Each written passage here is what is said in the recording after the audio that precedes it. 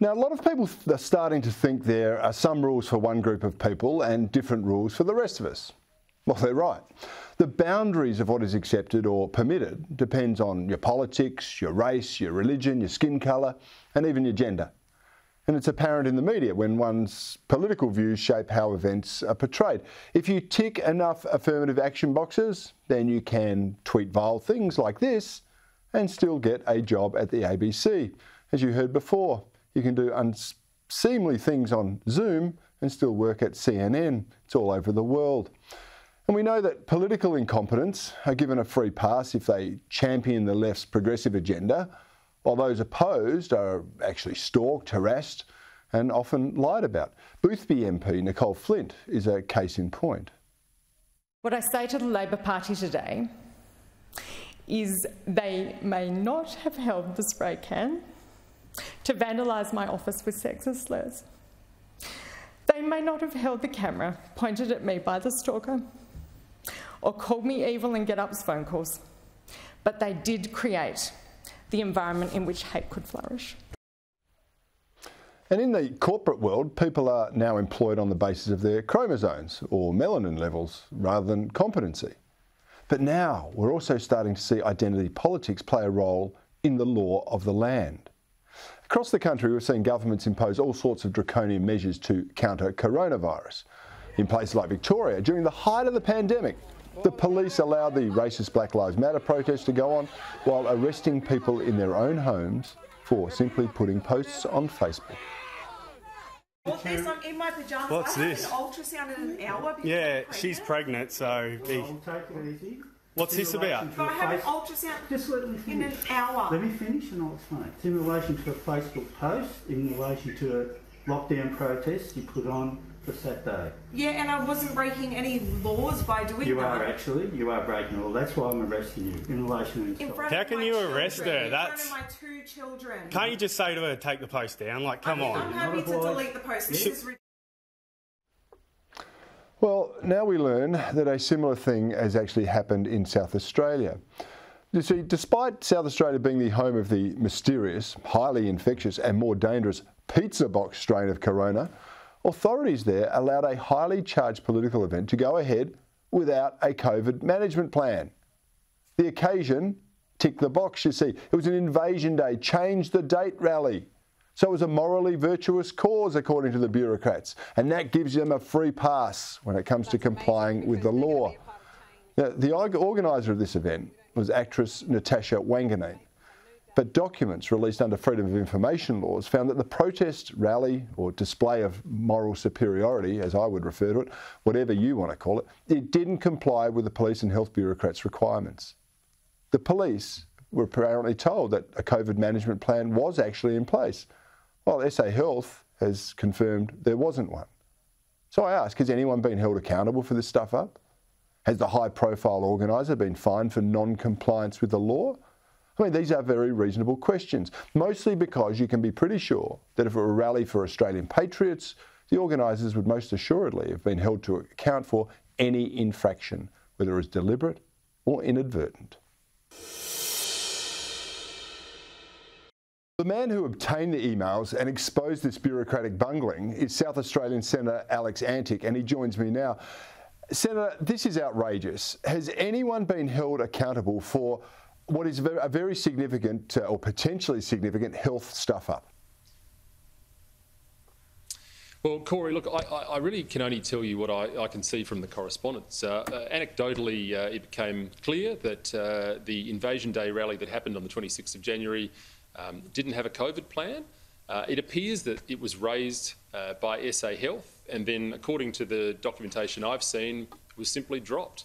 Now, I should say at the same time, the Walk for Life, the pro-life, if you like, walk that happened back earlier in February this year was subjected to serious rigour when it came to providing their COVID plan.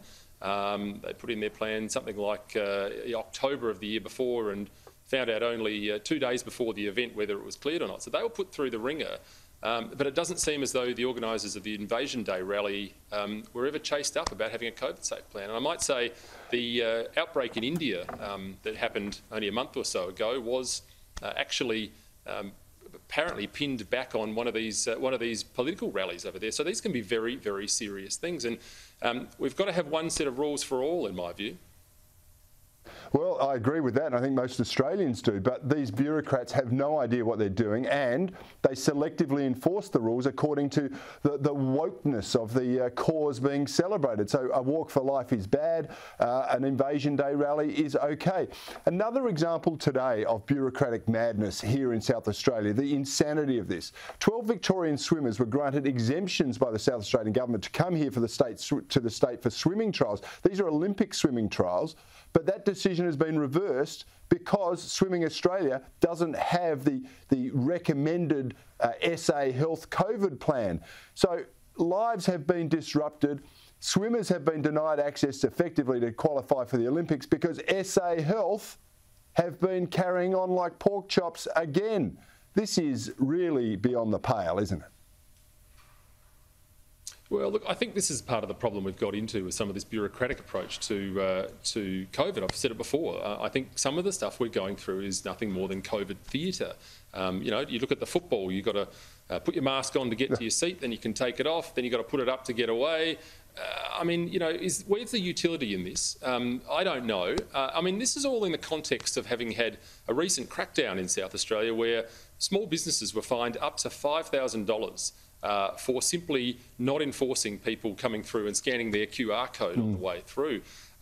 Look, I think part of the problem is people just want an even playing field. They want to be one set of rules for all, no special exemptions. I think that's all Australians want.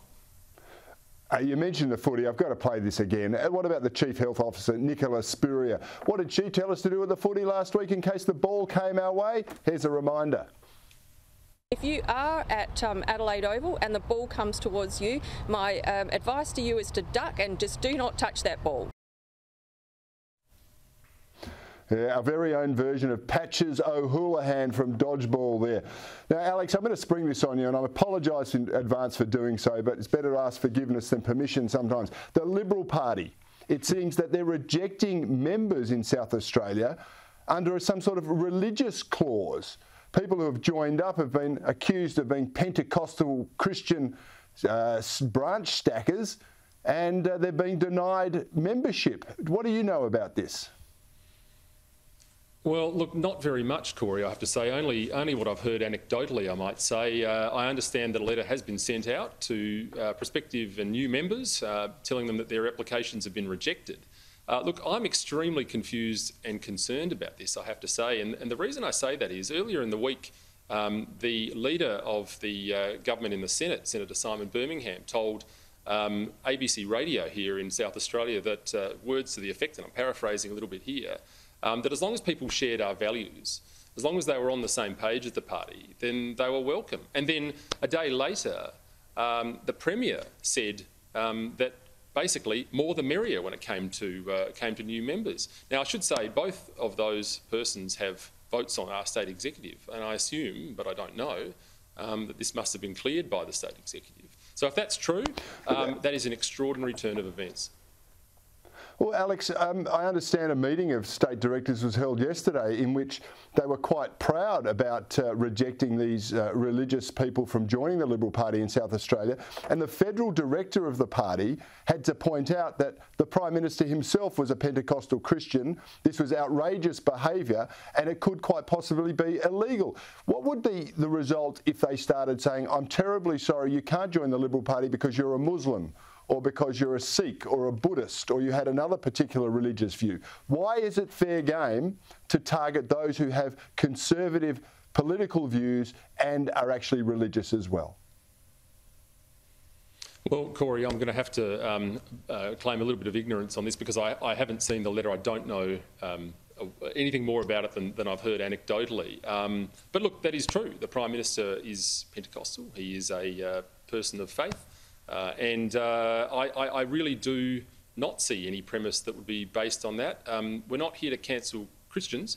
I'm sure that's not the case. I don't know the answer, but I find it all very, very puzzling and confusing, I must say.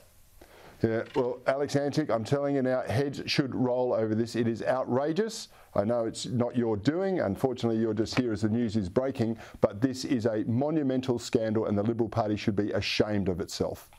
Anyway, we should be proud of you as well because you're doing some great work into Parliament. Alex Antic, thank you for your time tonight. I really appreciate it. Thanks a lot, Cory.